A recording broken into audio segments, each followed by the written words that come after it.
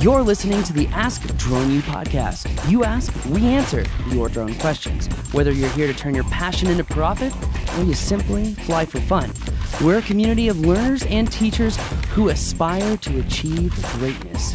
We are Drone U. Hey everyone, and welcome to another fun episode of Ask Drone U. I'm your crazy blonde-haired mofo, Paul. Oh, what you call me? Emphasis on mofo. Yep. I'm just kidding. Yeah, you're welcome, Kyle's daughter. So. No cursing on this podcast. Oh, that's a very clean version. And I'm Rob. Thank you very much for joining us. We really appreciate it. Hope you're having a great day. This is episode number 888. Yes. It's always a good wow, number. 888. 888. I feel like that's Love lucky. But yes, what are we talking about today, Rob? Because I'm really excited. There's a lot of things going on in the drone universe right now. Lots of big things happening. Yep. And I actually think that there's going to be some bombshells dropped with Amazon this December. No kidding. Yes, In terms of delivery. I think that they have completely surpassed or overcome all drone laws so that they can do drone delivery. Very interesting. And I know the nitty-gritty details, but I'm not allowed to talk about it. Well, since they own the world, I'm surprised they're not delivering already. They don't own the world. I've actually looked at my Amazon spending and it's I knew gone he down wouldn't like that. significantly because I'm tired. Like, I had to order the same USB charger 3 effing times. Times. We've talked about it and we've listened to podcasts on it. You've shown me a couple of those that there's too many. They've made it too loose now in terms of sellers, right? Mm-hmm. And so now it's just a portal. It's like, in some respects, one element. It's like eBay, Wild West. Yeah, between fake reviews and third-party sellers from or even other countries. Yeah. It's really gone downhill. If you want to check out that show, that's on a podcast called Reply All. The Magic Store is the name of the episode. And if you sell on Amazon, or you're thinking about selling on Amazon, or you have a book on Amazon, or you want to create a book through CreateSpace on Amazon, you really, really, really need to go listen to that show. Yeah. It's not. I mean, you can certainly do it and be successful, but there's things that you need to be aware of, and you definitely would want to diversify. I wouldn't put all my baskets in the Amazon. Stock is down from, I think it was like 12.28 down to like 11 something. Is that right? Mm-hmm. So like they're feeling the pain a bit. They may be, but they're not going anywhere. No, kind of like Apple. Anyways, no, I think today's. I like Apple more though. Me too. They're more consistent. Anywho, even though I don't own any Apple, well, that's not true. I guess technically I do. I own Apple via my stock kids. too, so I'm sorry. Full disclosure here. I also, nope, I do not own any Amazon stock, so no disclosure there. None necessary. Well, today's question I think is a good one because it is going to apply to a lot of you. We've talked in the past about having a good reel and what makes a good reel, and I think Johnny asks this same sort of question, but from a bit of a different perspective, and that is specifically how do I get people to respond to the videos that I put out there on a marketing perspective. So we're going to listen to that. Hey guys, this is Johnny. I had a quick question for you regarding marketing my business. I was thinking of creating a video to market to realtors, construction workers, and roof inspections.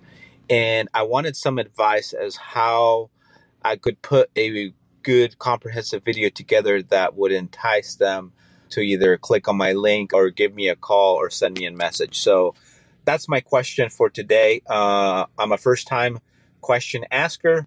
I love everything you guys are doing, and I have a 5-year goal for my business, and hopefully between 1 and 3 years, I'll be able to shake you guys' hands and let you know that I appreciate you guys for giving me the inspiration to start a drone business. Thank you. Thank you, Johnny. That's awesome. And we too look forward to that day when we can shake your hand and congratulate you on the business that you have built. That's really, really cool, really exciting. And we are flattered and honored to be a part of that. So it's a good question, Paul, because I know you've put a lot of videos together in terms of marketing a reel, etc. Have you thought about that specific question? What is in this video specifically that is going to get people to respond? And by respond, that doesn't mean respond in a way of, oh, wow, that's really, really cool, but respond in a way that is, I got to reach out to that guy because I want to work with that guy. Number one is quality. That's where it's got to start, right? You can't have crap in there and then have some gimmick to get people to call. You've got to have quality stuff in your reel. Yes, you do have to have quality stuff in your reel, but I think that if you help showcase the user experience for what they can experience from you, that I think you're going to get a lot more bites. So like I actually talked about this significantly in my marketing class at the Drone You Fly In this last year, and went over a total mind map of, how do we create content that helps us bring clients in, educate them, give them pre-experience, set expectations, build SEO, and build our website. And I did it. I mean, like if you were to saw that mind map, I think it's like 40 or 60 layers deep. Like it's pretty significant. But essentially where we start off with is number one, who's the audience that we want to go after? And then number two, what's the story that we're going to tell? So for example, let's say that let's say we want to talk about, he said roofing inspections, right? Let's just take that one. So we know with roofing inspections, the reason that a lot of contractors go with Eagleview, which I've actually met 3 roofing contractors in the last 2 months because a hailstorm absolutely decimated our roof, ruined 2 of my expensive suits, and then on and then on. So I've gotten to know a lot of roofing contractors. Unfortunately. Yeah. And none of them are quite as cool as David Boggs, for the record. But anyway, they all were familiar with Eagleview. And what they liked about Eagleview is that, yes, they had a map of the roof, but what they liked about Eagleview was that they could actually, input their photos, or they could actually navigate through the photos. So if they wanted to click on one particular point of the roof, it would say, okay, here's the photo so you can zoom in and check it out. Now, you can just buy Eagleview yourself. At least that's how I understand it. I could be wrong about that, but so let's take a step back. In order to showcase content that's going to bring customers in, build SEO, and also educate the customers, so you have to spend less dedicated time with them, what we need to do is take them through the user experience. So we're going to showcase, let's say a storm rolls in, hail comes down on many houses. How do roofing contractors get an idea of the scope of damage? How can we create a more efficient system and process to get the money that these homeowners need to live in a safe home, free of mold, free of water, and free of damage? Check out Johnny's drone solution. And we showcase guys in high-vis vests flying drones over a house, flying drones, but use cinematic effects. I'm sick of people producing really good videos, but they don't show pilots in them. They don't show people doing the job. They don't show deliverables. They don't show how the client engages with the deliverable. They just take it to, look at this really cool thing. They don't showcase, look at this really cool thing. This is how it'll help you. This is why it'll help you. This is how it'll help you on a dollarized amount. This is how you'll get the data, how you interact with the data, and how you make decisions with the data. With as many examples as possible. Exactly. Yeah. But while you're also showcasing that, you've got to use cinematic motion. So like if have a drone hovering over a roof, taking a picture, what I want to do is a very coordinated, small half moon turn around the house as I see the drone looking at the roof, maybe tilt down a little bit. And then I'm going to send that one clip to an animator and say, I want you to literally showcase the drone with a laser beam that scans over the house. And we see an outline of each tile as it scans the roof. And then, make sure you put it in 130 frames through this 5-second clip. That's it. It's going to cost you $300, maybe more. That's a lot for a lot of people. But if you really want to draw the visual attention in, that's one great example of how to do it. Mm-hmm. So we take that and we say, we can solve problems. We can help adjusters get data. We can help, find volumetric data of the hole sizes, how many holes and overall square foot damage, so they can say whether the roof is a total loss or not. So then what I would do is in my videos, I would showcase a client, again, nice cinematic pan over the shoulder, looking at a computer screen where my shutter speed and frame rate matches the hertz rate of the screen so you can actually read the freaking screen, okay? These are all really important things. Over the screen, you can see the client, and then we go into the screen. So now it's a screen, literally a screen share.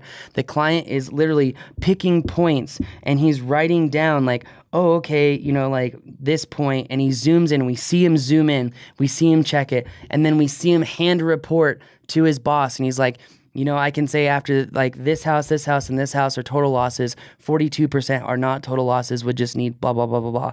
I mean, what are the real KPIs that these are looking for? Put them in that video and how the client's going to interact with that and interact with the data itself. And that's now, key performance indicators, by the way. Yeah, sorry, I didn't say that. Thank you very much, That's Rob. right. I appreciate that.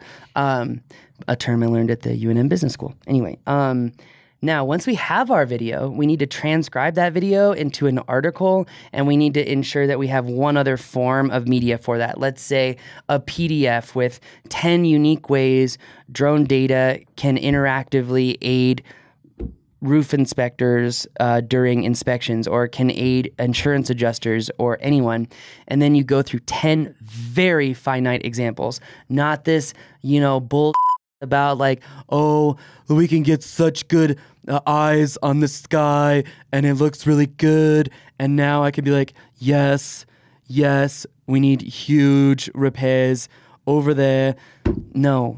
Very specific. Look, I was able to see that there were 63 holes of an approximate size of 1 1/8 inch, which showcases that water flow, and a water delineation map that I made while I mapped this home would showcase that water would actually flow into the home in all of these spots, potentially causing mold. If we don't take action soon, this could cause essentially mold problems and health and biotoxin related illness problems to the family, taking up our claim to a much significantly higher point because of health costs and consequences of not taking care of this claim. I mean, like, go freaking down the line, like, of how this helps, because sometimes having a drone for HVAC and roof inspectors is as simple as not putting someone on a ladder, because on an average of 1 out of 8 years, someone falls off a ladder, and typically it costs the company between $100,000 and $500,000 for the insurance claim.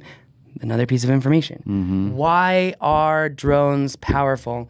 Use your creative mind, research, and then creatively visualize the problems and the solutions and how the clients interact with those solutions to better tell the story. And then take that video, put it on your website with an article on the blog, then launch it on YouTube, then launch it on Facebook, then launch it as many other places as you can to get increased backlinks. I would then send that article to every association that has to do with roofing and construction and inspections, which is typically 3 separate industries in your town. Then I would send it to the state level. Then I would send it to the federal level. Link. That's what you need to think about. Is this a process? Yes. Like, this is why people hire marketing managers. I mean, again, cannot say thank you enough to Kara, our marketing girl, who's I'm marketing lady. I don't want to degrade her status at all. She's fantastic. She is fantastic. So, and marketing is done right, fantastic, and in the fact that if you take a lot of time up front, you create these autonomous systems to bring people in. And I think people really don't understand that about, a company is a system of systems. And that's what we talk about in the business course. So as the season slows down coming up, you need to be thinking about this. What is a piece of content that I can create? Who is the audience? How am I going to tell the story? How am I going to then take that story into video form, and then from video form transcribe that? By the way, you can just pay someone to transcribe the video, put it in article form, and it'll cost you like $45. Then you create your PDF of like, here's 10 ways we help people. And in your article, you say, if you want the PDF on 10 ways that this drone can solve this problem, give us your email. Boom, funnel. Then boom, use something like Funnelytics to essentially feed those people into your newsletter and constantly keep them engaged with you. Whew. Oh my. All right, I'm back. There you go, Johnny. So a couple things. One thing that I'm hearing, so you asked the question and you mentioned various verticals, real estate, construction companies, roofing inspectors.